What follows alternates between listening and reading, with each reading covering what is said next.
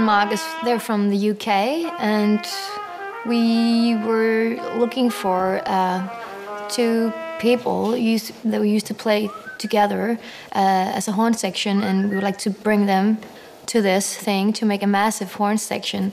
And then it was a bit of mad organisation to make sure we could get out here 2 days later and learn the music and get the music. But yeah, it all came together, and here we are.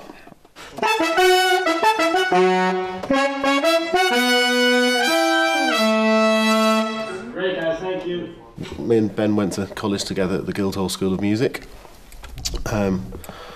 And sort of for the last 10 years or something, we've been playing with all kinds of bands in London and abroad. Basement Jaxx was we did for a long time, Amy Winehouse.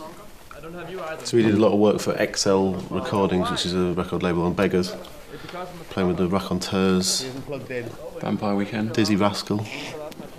Yeah, lots of things through that label. Every tour we went with Basement Jaxx, they'd decide on something stupid to put us in.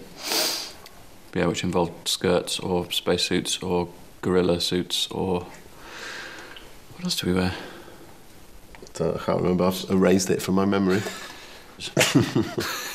And we'll do anything for money, so look, I think that's why we're successful.